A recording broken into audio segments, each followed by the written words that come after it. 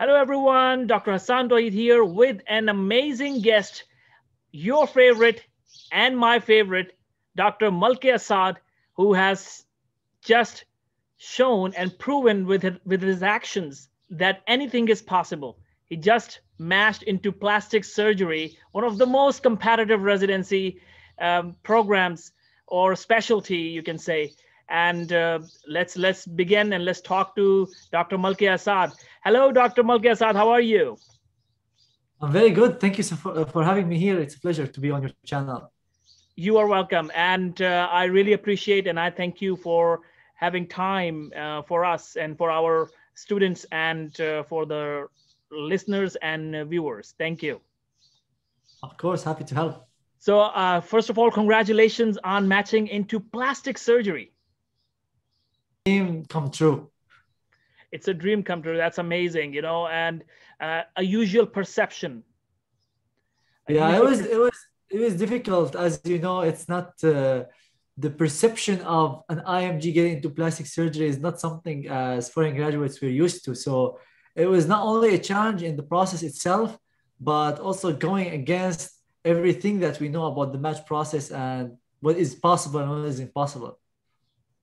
Sure, absolutely. I can totally understand because initially the perception was that IMGs cannot go into plastic surgery. It's extremely competitive. Yeah, so I have some questions. I have some questions that the students would like to know. First of all, the question is, can IMGs match into competitive specialties just like you have done? How do you see it? The answer is definitely yes. I'm not saying it's easy or anyone can match, but definitely yes. Every year IMGs have proven that it is possible to match not only in competitive specialties, but as you mentioned in the beginning, in very competitive programs. So my program is one of the top 3 programs in plastic surgery in the nation. So it's not only just a regular program in plastic surgery, but IMGs are matching into top programs. I interviewed on my channel also IMGs who match at Harvard, at Hopkins, at Mayo Clinic. So you'll see that IMGs every year are matching not only in competitive specialties, but in competitive residency programs. The answer that it is possible to match into competitive specialties, but I'm not gonna say it's easy and everyone will match. Because this year around 80 applicants applied for plastic surgery, around 80, and 5 or 6 IMGs made it to match into programs. So it is possible, but as you see, it's a small percentage because it's a very competitive process. Even American graduates are applying and not matching. This year, around 360 applied to plastic surgery and only 180 spots. So you can imagine there were so many American graduates who were not able to match into plastic surgery.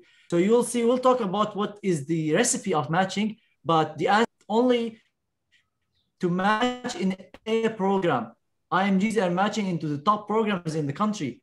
On my channel, I've interviewed IMGs who matched at Harvard, at Mayo Clinic. I know IMGs who matched at Hopkins. My program is one of the top 3 in plastic surgery in the competitive specialties, but also competitive programs. But it's not easy, and there are so many things that go into whether someone will match in or not. Perfect. So that means that luck also does play a huge role. And do you recommend that IMG should have a backup plan as well? Definitely luck play a role, although the huge role is how much you'll work, and we'll talk about the factors that play a role into matching. But at the end of the day, yes, luck play into role. Not only a role in the match itself, but also luck in working with the right people in the right place at the right time. My second question is,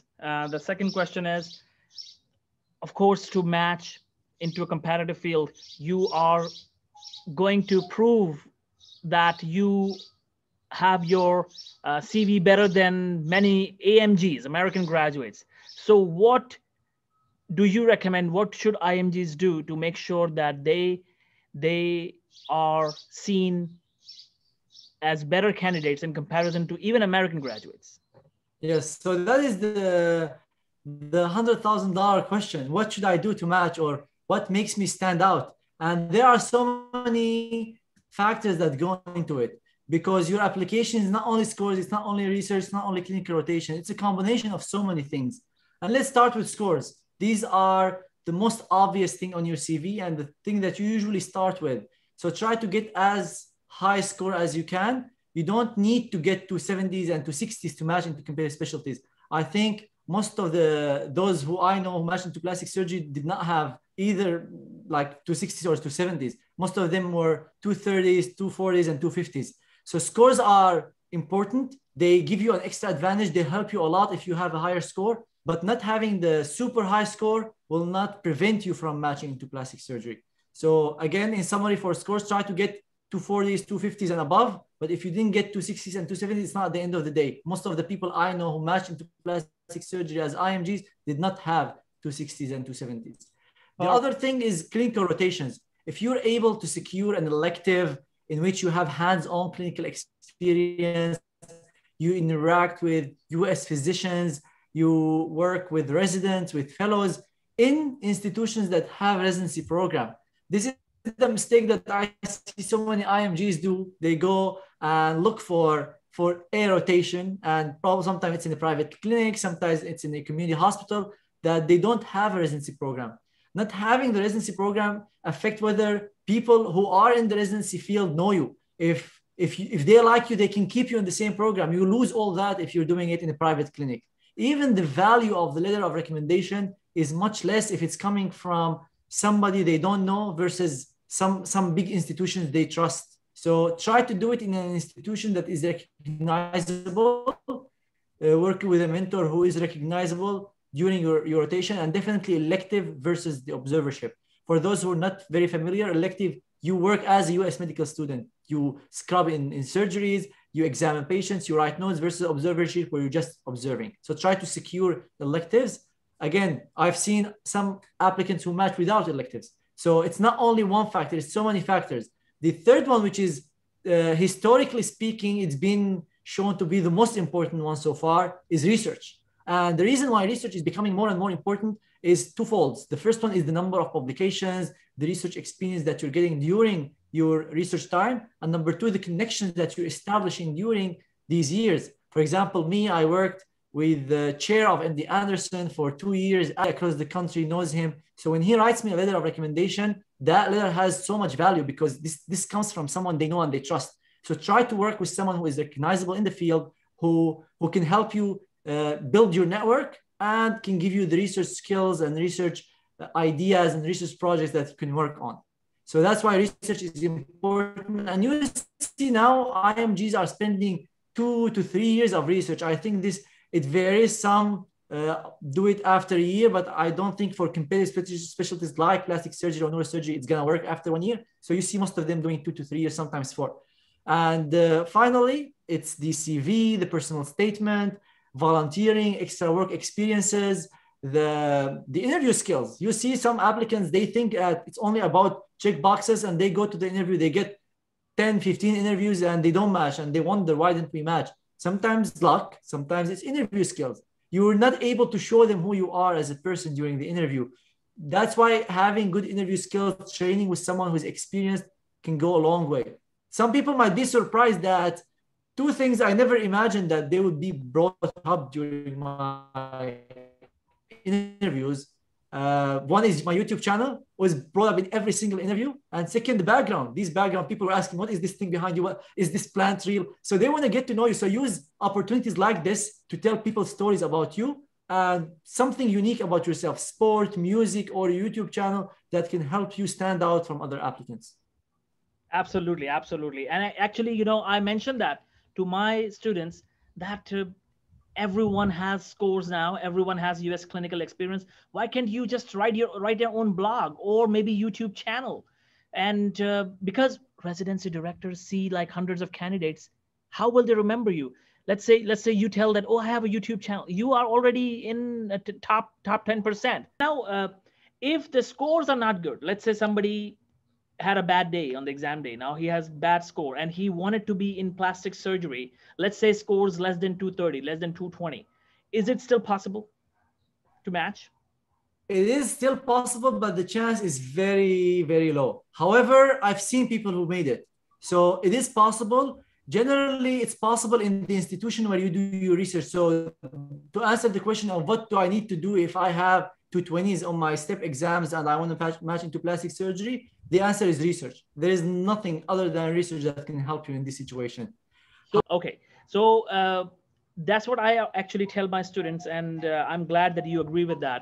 That let's say somebody has bad scores, so with the number of publications, you can very much undo the damage. I mean, you cannot 100% undo the damage, but in terms of the weakness on your CV, if the number of publications keep increasing, you are adding some numbers to gauge and to help the residency directors decide that if you are a worthy candidate. That is definitely true, but you have to be careful also about the quality of publications, because some people, I've known some who has 100 or 150 publications that were all in low impact journals, case reports, or publications that are not very valuable to the field. So when you apply to residency program, especially when you're talking about research, we're talking about top institutions that care about research in the first place. So they know what a good paper is and what the balance between quantity and quality. But if you have good quality with number of citations, good journals, yes, it would balance. Probably like a systematic review, meta-analysis, clinical trial. Yes, clinical trials would be the best. Yeah. Okay, perfect. Now, next question is, nowadays, remote US clinical experience is very common, especially after pandemic, after this COVID-19. So many IMGs are going towards these opportunities while sitting in their home countries and getting US clinical experience remotely. What do you say about it? So I have mixed feelings about the remote experience. And we actually wrote a paper, me and two of my colleagues, we wrote a paper in the Journal of Surgical Research about my experience and their experience from their away rotations, virtual away rotations. And the reason why I have mixed feelings is that if you ask me, what do you think of these? I'm not a very good fan of virtual rotations because you don't get to know the people well over Zoom. You don't get to establish these connections. If you're doing surgery, how can you operate if you're doing surgery? How can you show them your skills of examining patients, taking notes, functioning in the team? It's totally different setting. Maybe you can do some clinic visits, but this is not how residency works. Even in internal medicine, the tough part about IM is being in the hospital, inpatient, not the outpatient setting. So that's why I don't see it reflecting what actually needs to be assessed during a rotation, which is you're hard against virtual rotations if you had the opportunity to do in person. If you have no other options, well, this is what is available. It's better than nothing. The positive thing I find about virtual rotation is that the program I matched in, I did a virtual rotation in. I was planning to do an in-person rotation. And when COVID happened, they said, we're doing virtual rotations. And I applied and I had the opportunity to give grand rounds in front of the whole department, talk to every single faculty. So it helped me. I think it helped me match in my program. It definitely did not help me in other programs. So this is the disadvantage of virtual rotation. I don't think it will help you match at other programs. So for example, if you did it program A, program B would look at the application and see virtual rotation. They wouldn't care about virtual rotation. I don't think they value virtual rotation.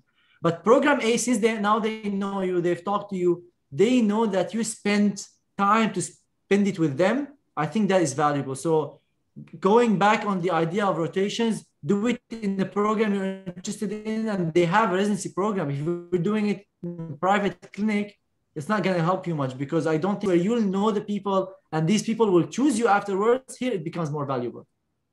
Perfect. Thank you. And you already answered this question, how important research publications are. That was supposed to be my next question, but that's wonderful. You already answered. But my question is, do you think now everyone should have some publications when they apply for the match? It depends on the specialty. If their IMGs applying for a competitive specialty, I don't see them matching without research. It happened in very, very rare instances, but I don't see IMGs matching into competitive specialties without research. The other type of specialties such as pediatrics, pathology, IM, most IMGs who might don't have publications, or they have a case report that I'm not sure if we should count that as research in the first place. So no, not everyone should have research. My opinion about research is that everybody should have the knowledge about research. Because if you want to be a good clinician, you have to have a good knowledge about research. Even if you're not interested in doing research in the future, I believe it should be a must. Every applicant or every resident should have the knowledge, because when you go and graduate and read a paper about treatment of pneumonia and there is no treatment, you want to know whether this is a good paper or not. So I don't think everybody should have papers, but at least everybody should have the knowledge to do research and be able to interpret papers. Okay, perfect. Now, thank you for your time, and I will save your time. I don't want to waste a lot of time. I'll come to the last question, and a very important question. I have seen that you have some courses for IMGs, and I'm sure that our listeners and viewers would like to know about your courses. What exact courses are you offering? And then how can they enroll? Definitely. So I have the first course I started was kind of an experiment, doing a step 3 course. So I did the 3 exams, especially the CCS part, because the CCS part is different than what we've been used to in step 1 and step 2 CK. And currently there are feedback you get from UWorld or from the other platforms, but nobody can show you how you can do it. And this is what's make it unique about the CCS cases. So I did a YouTube video, a long YouTube video about how to navigate the CCS and the course. And recently, this is the one I've been enjoying the most, is the research course. So I did a course to navigate the publication process from the level of idea. So let's say your mentor gave you an idea and told you, take this and make it a paper. And I'm not talking about case reports here. I'm talking about real research studies. So I went into the details of how you can take the paper from the idea, how to evaluate research idea, do the literature search, build the variable list, identify definitions, how to collect the data, and then write the paper. Each lesson for the writing is like 1.5 hours to 2 hours. So the overall course is around 14 hours, and it will be done in mid-June. So I did the live version. Now I finished recording the sessions. I'm editing them. I will add so many quizzes, assignments. So it will be ready in mid-June, and I can provide the link. So the viewers, if they're interested, they can sign up. And currently I'm working on another course to supplement the first one for statistical analysis. So give young medical students who are interested in research and they have no idea about research. This is not for advanced researchers. This is for beginners who have no idea about research, so they can do the publication process and they can do statistical analysis.